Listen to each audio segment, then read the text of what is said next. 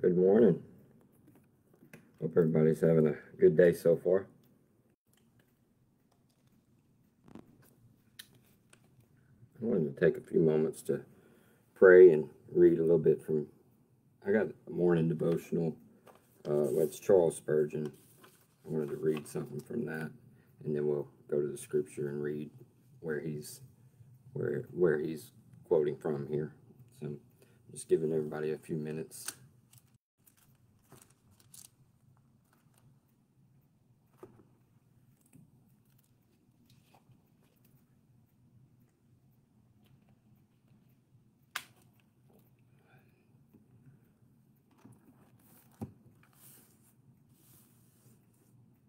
I'm going to read Romans 8.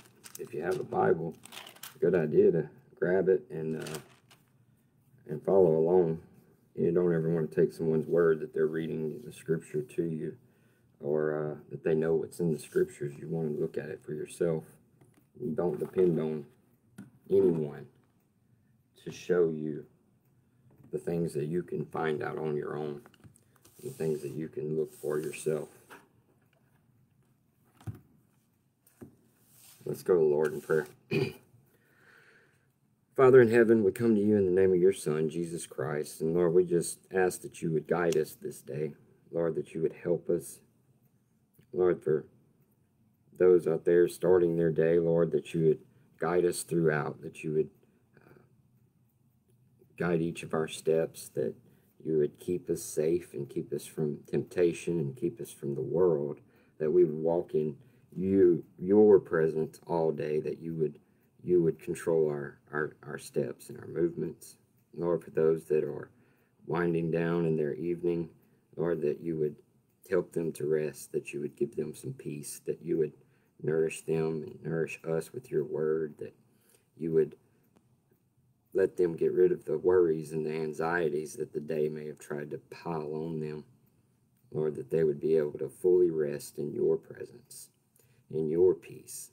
And Lord, this time we just ask that you would open your word to us, that you would have your spirit move in us and through us and around us, that we would understand and that we could feel your words in our hearts and in our minds, that we would know them to be true, that you would write them on our hearts, that we would have remembrance of them throughout our day and throughout our week, that we would be able to live them and put them into action and apply them and live in your will, Lord, that you would help us and that your spirit would continuously show us the way to navigate this life and to live in a world that's gone crazy, Lord, that you would keep us from this world, that we would be set apart to you, and that you would open our eyes to your things, to your glory, to your presence, and that we would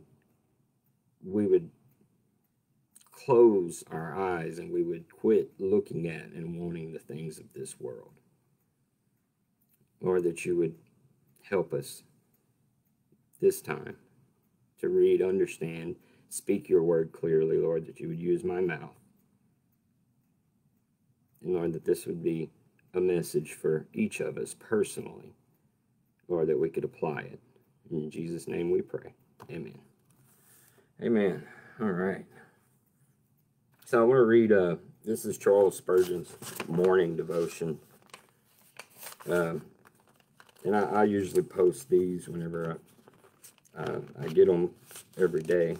And I try to post them every once in a while. But this morning it was from Romans 8:37 is where he read from. But I would like to do it a little different. In Romans 8:37 says, "Nay, in all these things we are more than conquerors through him that loved us."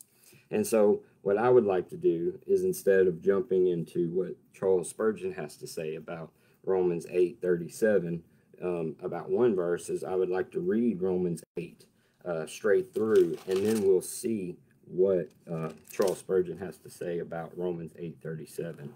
And then we'll maybe stop and just maybe we'll look at our own reasoning and what the Spirit's trying to tell us through Romans 8.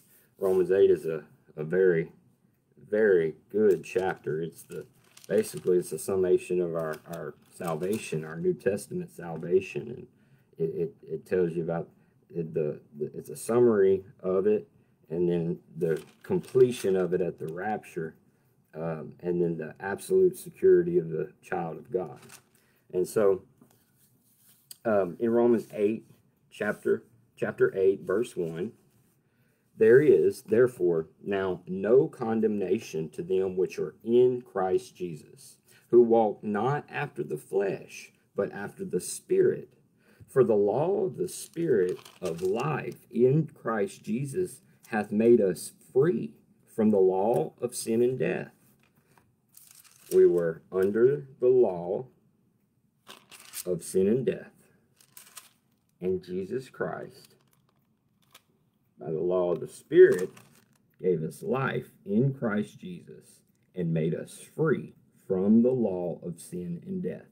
That's where you are if you're standing in Jesus Christ. If your faith is in Jesus Christ, if you're walking and following in Jesus Christ or believe on Jesus Christ, that's you. That's where we are now.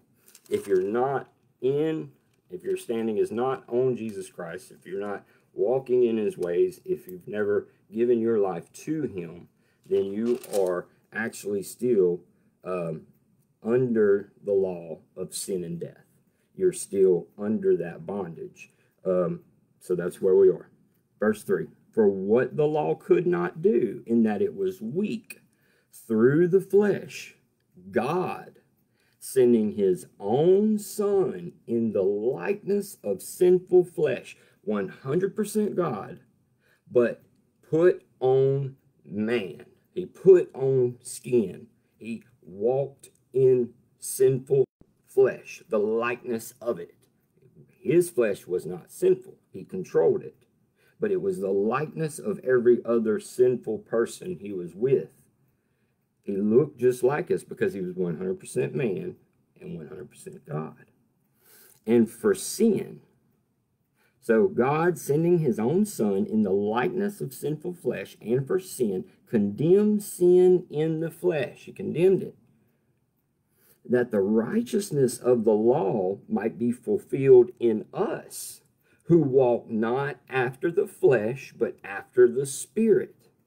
For they that are after the flesh do mind the things of the flesh, but they that are after the Spirit, the things of the Spirit. What are you minding? What are you looking out for? What are you searching for? Is it the things of the flesh? Is it always to feed your face, to feed your bank account, to feed your pride, to feed you, to feed your lust, your desires, your wants? Is it always about your physical flesh? Is that what you're looking out for? You look at your day, break it down. How many hours do I give to my spirit in feeding my spirit? How many hours am I searching for my spiritual things? And how many hours am I feeding my flesh? How many hours am I going after the flesh? And am I paying more attention to the fleshly, worldly things than I am the spiritual, godly things? That's a question we must ask ourselves. I would say that we would fail to say, most of us would fail and to be able to say that we are walking after the Spirit. So it's just a question we must ask ourselves, as if we're calling ourselves a child of God, are we walking after our Father or the father of the world? For to be carnally minded is death, but to be spiritually minded is life and peace. And that's what we have. You've got to get there. Christ gets us there. It's in Jesus Christ we find life and peace and a spiritual mind. He opens our eyes to the spiritual things, because the carnal mind is enmity against God. When I'm living in the world, I'm separated from God. My sins, they're at war with God, and God hates sin. He hates it, because the carnal mind is enmity against God, for it is not subject to the law of God, neither indeed can be. So then they that are in the flesh cannot please God. If you're walking in the flesh, if you are in your flesh, living for your flesh, and you have not believed on Jesus Christ, and you've not repented and turned from your sins in belief and following of Jesus Christ, trusting in him, then you're walking in your flesh. And there is no way that you can please God. No way at all. So they that are in the flesh cannot please God. Are you in Christ or are you in the flesh? Ask yourself these questions. So then, I'm reading again. So then they that are in the flesh cannot please God. But you are not in the flesh. Paul is talking to Christians here. He's talking to believers that have repented and that have followed Christ. They're following Christ. They're disciples of Christ. They're learning about Christ. They are trusting in the blood atonement and the finished work of Christ. That they are free from their sins and they're no longer to walk as the world walks. That Paul is talking to Christians. He's talking to me and you too, hopefully. But if he's not, he's going to tell us exactly, by the end of this, we will know how to get exactly where he's talking about. There should be no doubt. But you are not in the flesh, but in the Spirit. If so, be that the Spirit of God dwell in you. Now, if any man have not the Spirit of Christ, he is none of his. So there's got to be a transition. There's got to be something that comes alive in you, a knowledge of knowing that the Holy Spirit of God has now placed himself in you and you are sealed with him, and that all that you've done in your past life is no longer what defines you. From this point, from that point on, what defines you is your Father in heaven, and what defines you is the Holy Spirit of God that lives in you. That is now your new definition, until you either give into your flesh again and you ruin the testimony that the Holy Spirit has given you, and there's a process of starting that over. You don't lose the Holy Spirit, but the Holy Spirit has been taken over by your free will to feed your flesh. Okay? If you don't have that Spirit in you, then you are in the world, then you are walking by the flesh. If Christ be in you, the body is dead because of sin, but the Spirit is life because of righteousness. Now, the wages of sin is death, and the body is going to die because we sin, our physical bodies. But whenever we are in Christ, we are expediting that process. Not that our body physically dies, because we must have our bodies to be alive on this earth. But our body is dead because we are reborn as the Spirit, in the Spirit of the living God. So we put off these bodies, meaning that I'm no longer constantly worried about everything being perfectly in the right place, and constantly worried about how age is, the natural aging and the natural things that happen to man and woman as they grow older, as they get more experienced in life, those natural things. I'm no longer worried about the things of this body, and I'm dead to this body. And meaning that this body is now strictly here to be used by the Holy Spirit of God that lives in me. That I'm no longer going to let sin control my members, that I'm no longer going to let my flesh make my decisions. I have a new spirit, I am a new creature, and I'm going to live in his ways, and he is going to give me the power to do that. Because if Christ be in you, the body is dead because of sin, but the Spirit is life because of righteousness, because Jesus Christ came as a quickening spirit. He breathed that life back into us when we believed on what he did, on the finished work of Jesus Christ. But if the Spirit of him that raised up Jesus from the dead dwell in you, make no mistake about it, it's the same exact Spirit. The Spirit that rose Jesus from the dead is the same Spirit that has been sealed in you. And if you have a cornerstone of Jesus Christ, and a foundation of the apostles and the prophets, and you have a building fitly framed together because you're in the Word of God. That Holy Spirit has a perfect container that it is in, and it is sealed up, and it can overflow into your life, and it can overflow into your friends and your family's life. It can actually change not only you, but the people around you. But we must be doing and living according to God's word for that to happen. If we are not living according to God's word, then it may feel like our spirit is no longer in us because we've covered it up with sin. Our building is, our habitation is collapsed. And a house out of order collapses. So our habitation, we just have to build it back up. And how do we build it back up? By getting back to the foundation, the apostles and the prophets, by reading God's word, listening for God's voice, for the Holy Spirit to breathe these words into our being. We're listening for the Holy Spirit who speaks God's voice in us, through us, to us, through his word. As we learn the scriptures, as we understand the scriptures, as the Holy Spirit teaches us, he writes these things in our hearts and on our minds, where we no longer have to run around with the Bible, but as we speak, we grow in Christ, as we exalt and as we do the will of God, as we work as Christians, as brothers and sisters, and we fellowship together, we begin to bond and we begin to make this family.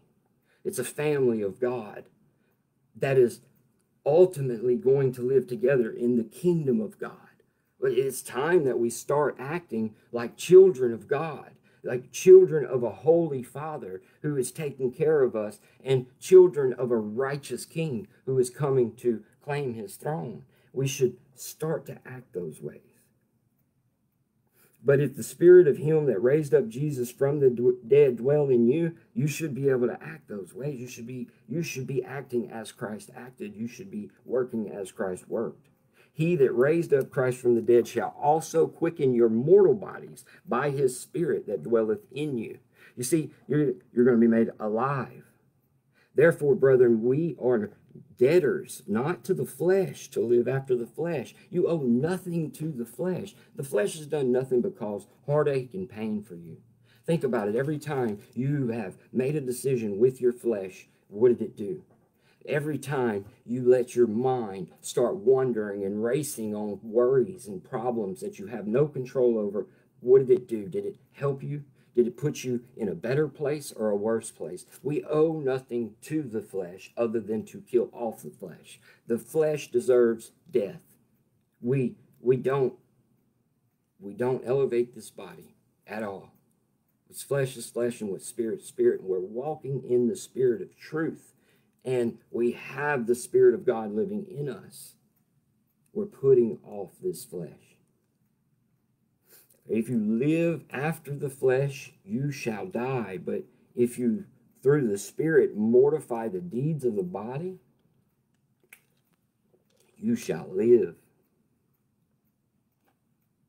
I'm going to tell you, this also applies to life, our physical life. The more we can put off the deeds of the flesh, the longer, more purposeful, more meaningful life that we would have in Christ. That we would not shorten our life because we are poisoning ourselves with sin. And sin, make no mistake about it, is the deadliest poison that no one ever talks about anymore. Sin is what is driving 100% of what you're seeing today. And the fact that we have people that are fighting for all the wrong things, and they dress it up like it's the right thing. We have people that are starving and people that are throwing food away by the ton. We have people, we're not living in the ways of the Spirit of God. We, as a society, it probably will never happen. But we, as the children of God, we must walk in the ways of God. And it's not hard ways. It's loving each other and being more like Christ. It's not, we're not having to get up and and do all this, everything what the world is asking you to do is the hard work. What the world is asking you to do is what's killing us. What's become the new normal is what is killing us as a society, because we're too focused on the law book of man, on the psychology and the wise words of men. We're so focused on that, we have discarded the truth of God. And the world has convinced us that we have to walk in those ways, and that is the biggest lie ever. We can begin now to walk in the Spirit of God, and we can be fully present in the Spirit of God. And we can see this world for what it is, and we don't go after the ignorant stuff that the world is telling us to constantly pursue. If you say you have faith, then you must live by faith. And I just think that we all live by what we're able to do with our hands, period. There's no faith in hardly any aspect of our lives. Only time we have faith now is when someone's sick or when we need something. But that's not faith. When you don't have faith in a healing, you have faith in the finished work of Jesus Christ, that God Almighty will provide everything I need, that if I gave everything away, that if I left everything, that God is going to provide for me, that he provides for the birds. Do we just say this stuff, or do we know it to be true? I know it to be true. But we must live our life like we know it to be true. That if we're living in accordance to God's will, that he is going to provide every need we have. And he's going to give us opportunities to shine his light on others. You have not, for as many as are led by the Spirit of God, they are the sons of God. And to be called a son of God, to be a son of God, they are the sons of God. It's not a title, it is who you are. It's your identity now. Are you walking in your identity? Are you walking in your Father's footsteps? God, the Father, not the Father of the world, but the Father. You know, we have a holy God who made himself equal to us so that we could be, so that he could live and dwell in us. You see, what Jesus Christ did was broke down all separation of us and God, the almighty, all-powerful, one and only living God Almighty. You know, Jesus Christ connected us to that throne of grace. Jesus Christ broke down that wall. It's through him. It's through everything that he did. We now have a pipeline to bow before God, to speak with God, to walk and talk and do the work of God. God lives in us. His Spirit that raised Jesus Christ from the dead lives in us. You have not received the spirit of bondage again to fear. Your fear should be gone. The fear of this world. That's the whole point. If you're saying you believe in Jesus Christ, he's going to then, if that is true, and you are searching and you're looking for his ways, and then you're going to lose your fear of the world. That the best and worst thing the world can do to you is kill you. Because you get to go home to be with this God. You get to sit at the throne of grace. You get to bow before it. You get to worship with the angels. That to live is Christ and to die is gain. That the world can only get you to your rewards.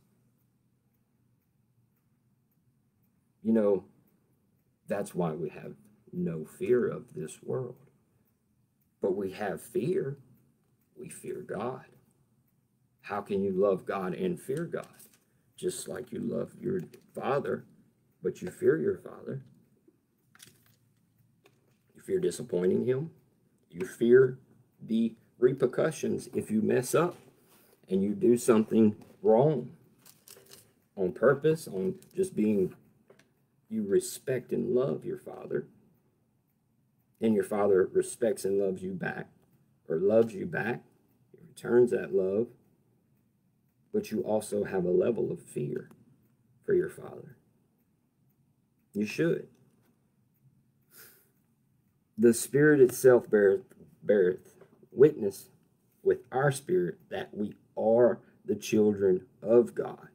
And if children, we are heirs, heirs of God, joint heirs with Christ, if so be that we suffer with him, that we may be also glorified, we may be also glorified together. That we have been made joint heirs with God, that Christ's inheritance is our inheritance, that we are children of God, that Christ came as the Son of God, and we have been made sons of God, that his inheritance, which is the throne of David, that he's going to reign and rule from for 1,000 years, that's his inheritance, that it has also been made our inheritance, that we will be joint heirs with Jesus Christ, that we will actually receive what he receives, that his inheritance is our inheritance.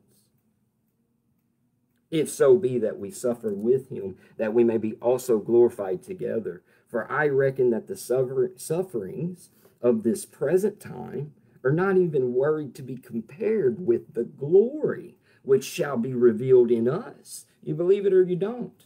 You believe this life is all you have? Then live it up. But if you believe there's more on the other side, then how do we know what's on the other side? Well, it's all in here. Every word is.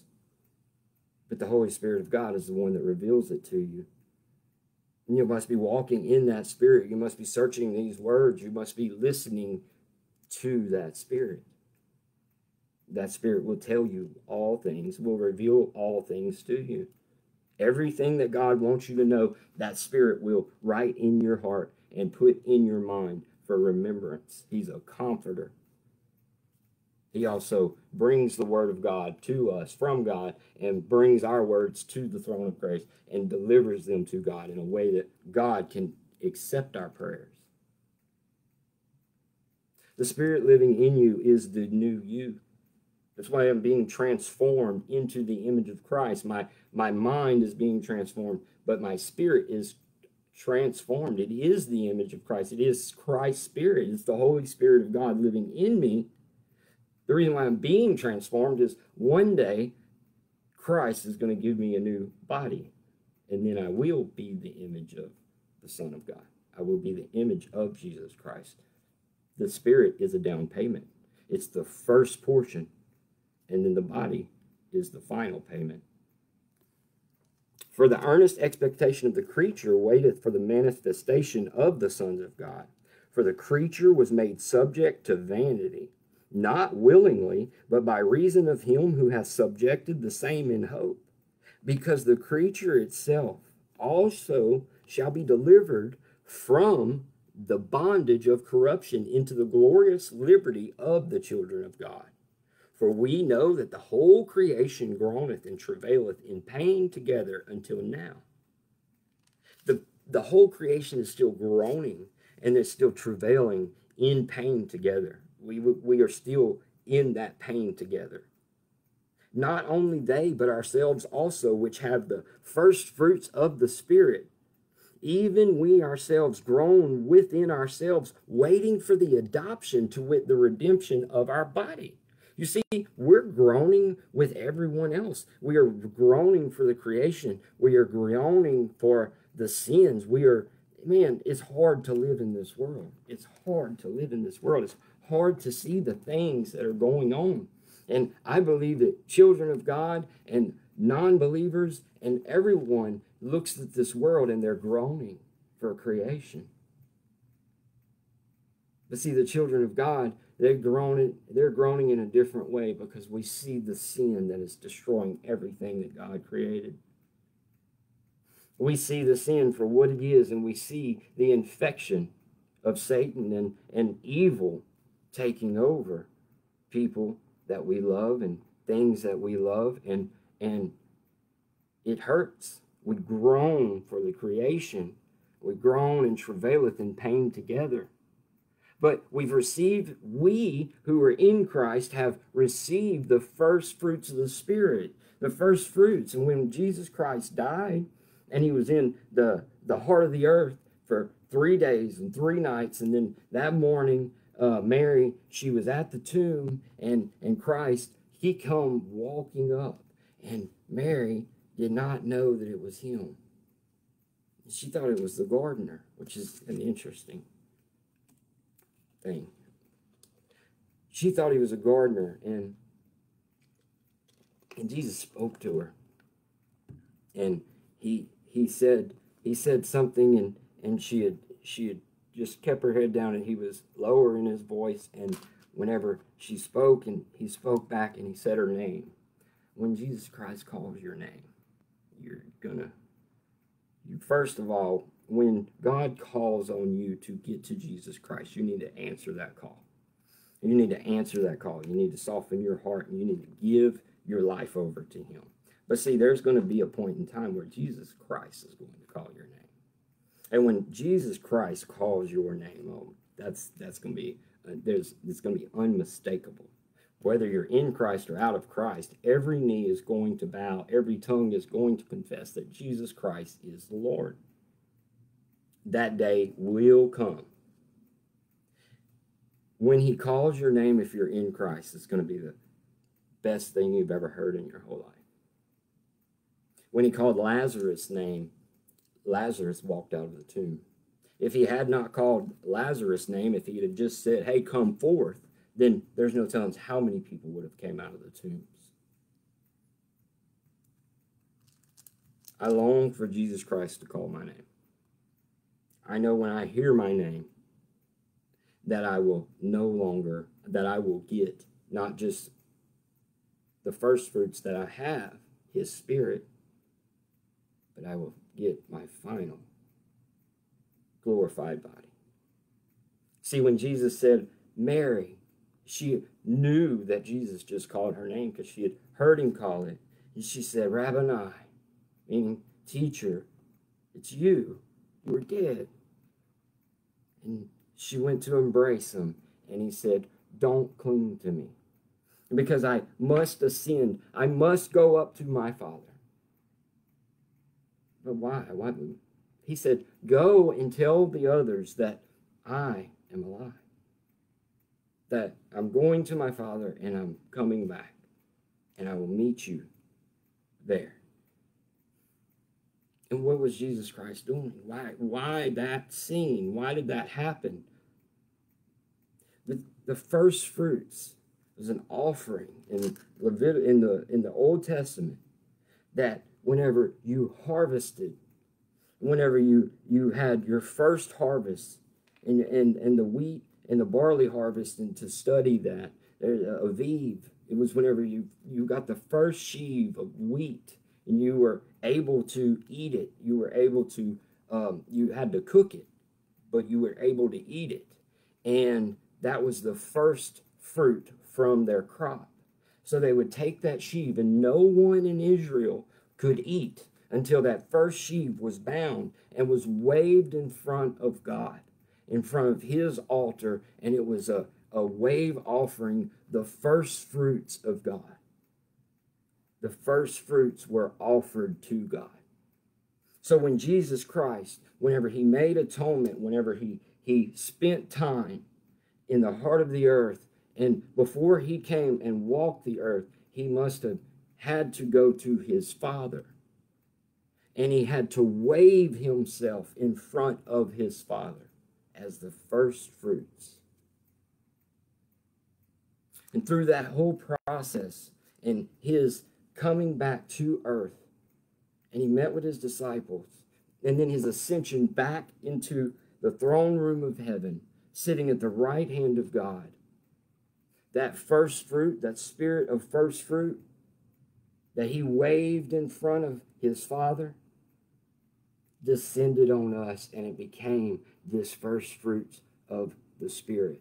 That's the down payment. That's what God gave us. That's what he put in us when we believed on him. We should be waiting on the final payment of our glorified bodies.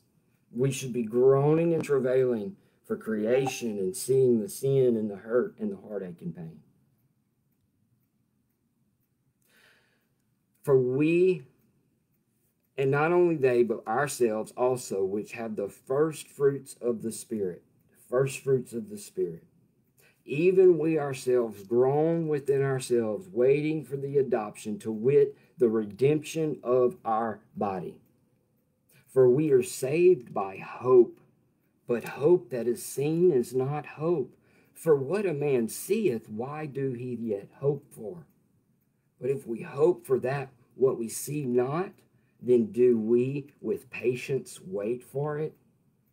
Likewise, the Spirit also helpeth our infirmities, for we know not what we should pray for as we ought, but the Spirit itself maketh intercession for us with groanings which cannot be uttered.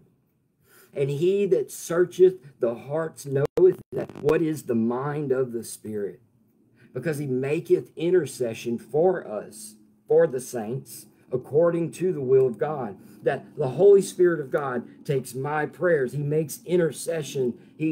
I know not what to pray. And whenever I pray, the words that I'm saying are not God's words. They can't be presented to a holy, perfect, and just almighty God the way that I'm saying them. But this Holy Spirit of God makes intercession, and he takes my words and he gives them to God in a way that gets to him, in a way that he understands in accordance to the will of God. And he that searcheth the hearts knoweth what is the mind of the Spirit, because he maketh intercession for the saints according to the will of God. And we know that all things work together for good to them that love God. Look, we're talking about spiritual things. We're talking about spiritual things. Don't make it about material. That's the whole chapter is about putting off material, putting off the flesh. So let's make it about what it's really about in context of all things work together for good to them that love God. The Spirit of God overflows in them that love God, and that is a good thing, and that makes all things good. When something bad happens, we know it's going to be for the good and the glory of God, and therefore it is for our good. That if God allowed it to happen, even the hard things, if God allowed it to happen, he has a purpose in his will for it. That we accept the things that we cannot control, because in the next life, we will not have this suffering and pain. We have a reward that is greater than this world, and we have something, an inheritance to look forward to that is greater than the life we can build for ourselves. So we begin to live in that inheritance. Even though we haven't seen it, Abraham didn't see it, Jacob didn't see it, Moses got to see it. But all of these men lived their lives like they had already inherited the land because God told them they already had. And God tells me that I've already inherited these things. They're already mine. I have not seen it with my eyes, but I know it with my heart because I feel the Spirit of God living in me. And it's exactly what the Word of God says the Spirit of God is going to do in you if you live according to His Word. If you're walking in the Spirit daily and mortifying your members. It's that hope.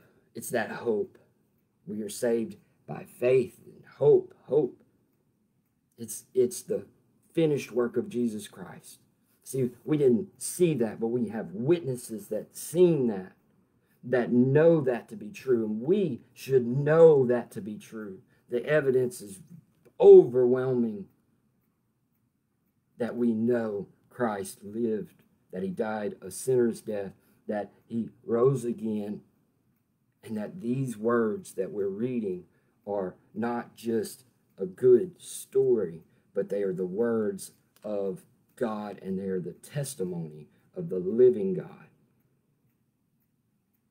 They are the good news of our salvation, the good news of our hope, the good news of Jesus Christ.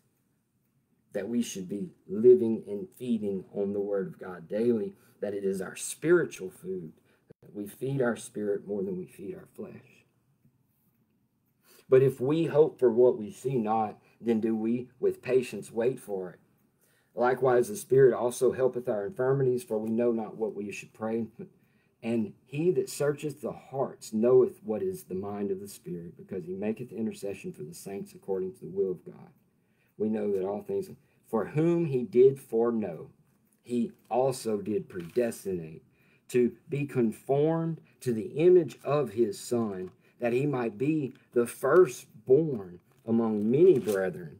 Moreover, whom He did predestinate, them He also called, and whom He called, them He also justified, and whom He justified, them He also glorified. What shall we then say to these things?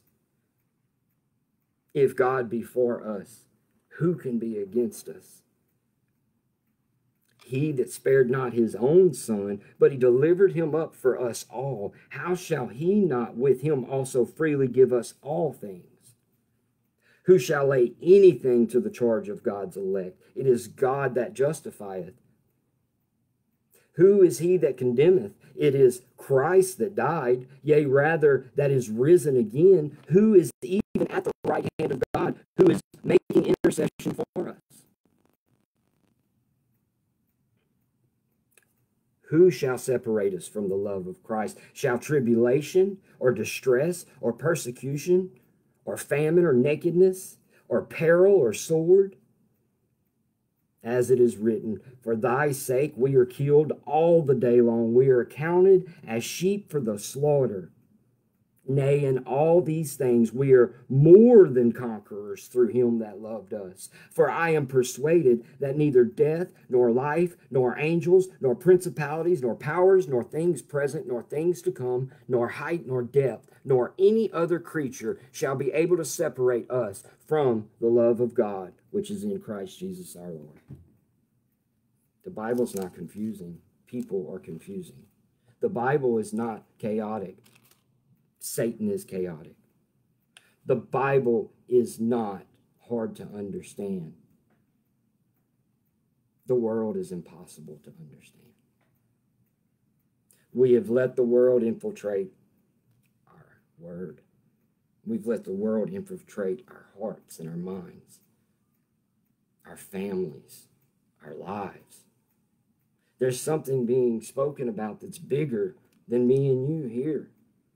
There's something that we're being called to do that's bigger than me and you. There's a charge here to begin to walk in the Spirit that redeemed you, the Spirit that said, it doesn't matter what my past looks like. I know what my future looks like. It's a Spirit that says, it doesn't matter how many times I've messed up and how horrid the mistakes are, because Christ died so that I may live free from a life that I lived in darkness, in chaos, in shame, in guilt. I had all that bondage on me, and Christ, through the power of his blood, he made a payment for what I had done, and he paid it in full. And because he has paid for all that I did wrong, and he did nothing wrong, that I am now following him. And then for trusting and following him, he actually puts the Spirit, the perfect Spirit of God in me. And I am no longer the old man that was dying every day in the sins, shame, guilt of this world. I'm no longer the old man that was working my life away with nothing to show for it. I'm no longer the old man who lost control of everything that God gave me. I'm no longer the old man who took the blessings of God and squandered them on the way of the world. But I've been made brand new, and I have been bought with the precious blood of the Lamb, and I have been washed in that blood. I've been made clean, that those sins are not stuck to me, that I left them in the past, and if you want to dwell on them, get after it. But I'm not, because Christ released me from them. You can have them if you'd like them, but you're not hurting me. You're hurting yourself. We have to know that Christ died for those sins. We have to give him to him. But if he made such a sacrifice for me, what kind of person would I be if I let him die for my sins and I didn't at least follow him or listen to the words that he had to say about his death and about my life? He knew enough to die for me before I existed. He probably knows enough to tell me how to exist with him eternally. But I have to listen to him. Not to man, not to religion, not to the world, not to the most brilliant people you know. I have to listen to the words of God as they are sitting in front of each of us. Quit reading your Bible as little slogans, little scriptures and sayings and good sayings from the Word of God do not help you get anything. It actually confuses you because it's one verse out of thousands of verses. And if you dwell on one or two, you're missing the other 1,000. Open your Bibles. Find someone that teaches. There is multiple ways to grow in Christ. But I'm going to tell you right now, if you're not spending time alone with God in prayer, we don't know how to pray. Understand that. Understand that when you get alone, you're free to speak to the Father however you want, because we really don't know how to pray. But if we're trusting in Christ and his Spirit lives in us, we talk to Dad. We call on him as our daddy. And we know that the Spirit of God delivers those prayers from the Son to the Father. Do you believe your Bible? Do you believe what Christ did? Well, then I would ask you today, believe on what he did and begin to follow what he is telling you to do. And we can build that kingdom, and we can begin to live in a different light, not this dim fog, this darkness that the world is putting on us, but the light on a hill, the light that the sun, it's the light of the sun. Nothing in this world is not touched by the sunlight. Everything under the sun gets touched by the sunlight. Everything in the world. The light of Jesus Christ. The light of Jesus Christ is brighter than that sun. Darkness cannot comprehend it. Let that light shine through you today. Let that light your path and get on that narrow path. Begin to repent and get rid of the things that are separating you from God.